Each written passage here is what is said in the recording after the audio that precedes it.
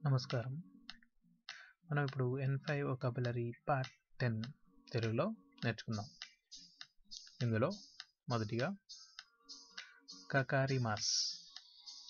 కకారిమాస్ కకారిమాస్ అనేది మనము ఇంత టైం అవుతుంది, ఇంత ఖర్చు అవుతుంది అనే సందర్భంలో వాడతాం అన్నమాట. అవుతుంది లేకపోతే పడుతుంది. ఈ సందర్భంలో కకారిమాస్ అంటే ఒక 100 రూపాయలు అవుతాయి, అదే 100 రూపాయలు ఖర్చు అవుతుంది, లేదా ఇంత టైం పడుతుంది, 2 రోజులు టైం పడుతుంది, 1 రోజు టైం పడుతుంది అనే సందర్భంలో కకారిమాస్ అని వాడతాము. తర్వాత వచ్చేసి యాసుమిమాస్. యాసుమిమాస్ యాసుమిమాస్ అంటే సెలవు తీసుకొనుట లేకుంటే విశ్రాంతి తీసుకొనుట. యాసుమిమాస్ దీనికి ఈ వచ్చే బ్రాకెట్లో ఉన్న కాంజీ కూడా మీకు ఇంపార్టెంట్, మీకు N5లో వచ్చే ఛాన్సెస్ ఉన్నాయి. తర్వాత హితోత్సు. హితోత్సు అంటే ఒక వస్తువును లెక్కించేటప్పుడు మనం 1, 2, 3 2 వస్తువులు 3 వస్తువులు అంటాం కదా, అలాగే వీళ్ళు వస్తువులకి హితోత్సు అంటారు అన్నమాట. ఫస్ట్ ఒక వస్తువుకి, అదే 2 వస్తువులకి హుతాత్సు. హుతాత్సు అంటే 2. అలాగే మిత్సు అంటే 3. తర్వాత యుత్సు అంటే 4. తర్వాత ఇత్సుత్సు అంటే 5 వస్తువులు. ముత్సు అంటే 6. తర్వాత ననాత్సు అంటే 7 వస్తువులు. తర్వాత యత్సు అంటే 8 వస్తువులు. యత్సు. కోకోనోత్సు అంటే 9 వస్తువులు. కోకోనోత్సు. తోవో అంటే 10 వస్తువులు. 10 ఎన్ని వస్తువులు అనడానికి ఇకుత్సు అంటే ఎన్ని వస్తువులు అని వస్తుంది. ఇకుత్సు. ఇప్పుడు దాకా మనం వస్తువులు లెక్కించడానికి ఎలానో చూసాము. ఇప్పుడు మనం మనుషులను లెక్కించేటప్పుడు ఎలా లెక్కిస్తామో చూస్తాం. మనం తెలుగులో 1, 2, 3, 4, 5 అంటాం కదా, ఇక్కడ జపనీస్లో కూడా వాళ్ళకి ఒక విధమైన కౌంటింగ్ ఉంది. ఒకరిని హితోరి, ఇద్దరిని ఫుతారి అంటారు. ఫుతారి. తర్వాత ముగ్గురిని నిన్ అంటే మనిషి, సాన్ అంటే 3. సో నిన్ అంటే ముగ్గురు మనుషులు, అయితే ముగ్గురు. అలాగే మీకు 1, 2 తర్వాత నుంచి అన్ని నిన్ లానే ఉంటాయి అన్నమాట.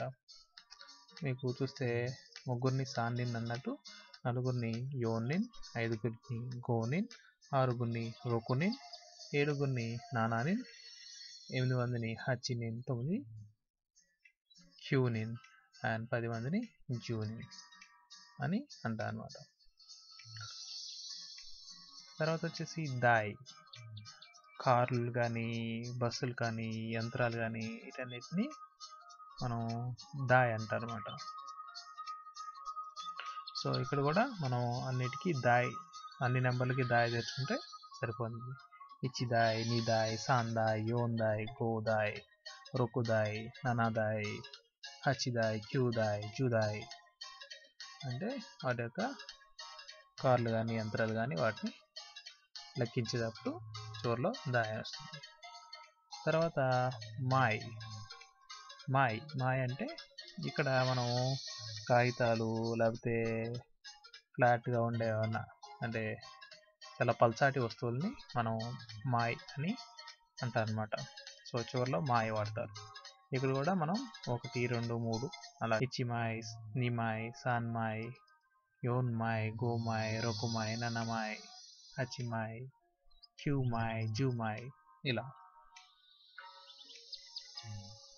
తర్వాత ఇక్కాయ్ ఇక్కాయ్ అంటే ఒకసారి. ఇక్కాయ్ అంటే ఒకసారి. కాయ్ అంటే ఇక్కడ కాయ్ అంటే ఎన్నిసార్లు అనే దానికి మనం చివరిలో కాయ్ చేరుకోవచ్చు, చాయ్ చేర్చాలన్నమాట. సో 2 సార్లు అంటే నికాయ్, 3 సార్లు అంటే సాన్కాయ్, 4 సార్లు అంటే యోంకాయ్. సో ఇక్కడ కాయ్ అనేది మీరు అంతస్తులు కూడా వాడచ్చు. ఇకాయ్ అంటే ఫస్ట్ ఫ్లోర్, నికాయ్ అంటే సెకండ్ ఫ్లోర్, సాన్కాయ్ అంటే థర్డ్ ఫ్లోర్. దీంట్లో ఇవ్వలేదు, మేబీ తర్వాత పాఠాల్లో కన్నా రావచ్చు. తర్వాత కిత్తే కిత్తే కిత్తే అంటే స్టాంప్. హగాకి హగాకి హగాకి అంటే పోస్ట్ కార్డ్. ఫూతో ఫూ ఊ తో ఊ. సో ఫూతో. సో ఇక్కడ ఊ అని ఉంది మధ్యలో, కానీ నేను దీర్ఘంతో రాశాను అనమాట. సో ఫూతో అంటే ఎన్వలప్. రియోషిన్ రియోషిన్ అంటే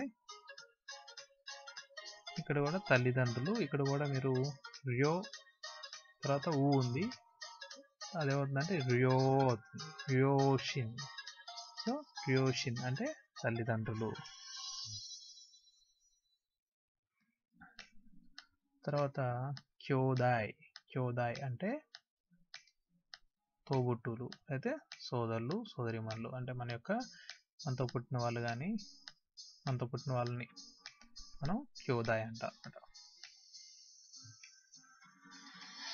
అని అని అంటే అన్నయ్య. ఒనీసాన్ ఒనీసాన్ అంటే అన్నగారు. అంటే అన్నయ్యకి కొంచెం గౌరవంగా పిలుస్తారు అనమాట. గౌరవంగా పిలవాలంటే ఒనీసాన్ అని అంటాం అనమాట. అంటే మనం ఇతరులతో మాట్లాడేటప్పుడు కానీ ఇతరుల యొక్క అన్నగారిని అన్నలు కానీ మనం అనేటప్పుడు ఒనీసాన్ అని చెప్తాం అనమాట. అనే అనే అంటే అక్క. ఒనేసాన్ ఒనేసాన్ అంటే అక్కగారు. అంటే మనం మన అక్క గురించి వేరే వాళ్ళు చెప్పేటప్పుడు కానీ వేరే వాళ్ళ అక్క గురించి మాట్లాడకుండా మనం ఒనేసాన్ అని గౌరవం ఇచ్చి మాట్లాడాలి. ఒతోతో ఒతోతో అంటే తమ్ముడు. ఒతోతో సాన్ అంటే తమ్ముడు గారు, అంటే గౌరవం ఇచ్చి మాట్లాడటం. ఇమోతో అంటే చెల్లి. ఈమోతో ఈమోతో ఈమోతో అంటే చెల్లి. ఈమోతో సాన్ అంటే చెల్లి గారు. ఈమోతో సాన్. తర్వాత గై కోకు గై కోకు. గాయ్ అంటే గాయ్ అంటే బయట, కోకు అంటే దేశం, బయట దేశం. అంటే ఇతర దేశస్తుల్ని గై కోకు అంటాం అన్నమాట. ఇతర దేశస్తుల వాళ్ళని మనం గై కోకు అని సంబోధిస్తాం. ర్యూగకుసై ర్యూగకుసై ర్యూగకుసై అంటే బయట దేశం విద్యార్థిని. గక్కుసై అంటే విద్యార్థి. ర్యూ అంటే బయట. సో బయట దేశం విద్యార్థుల్ని, ఫారెన్ స్టూడెంట్స్ని ర్యూగకుసై అని సంబోధిస్తాం. తర్వాత రింగో రింగో అంటే యాపిల్. మికాన్ మికాన్ అంటే ఆరెంజ్ కానీ నారింజ.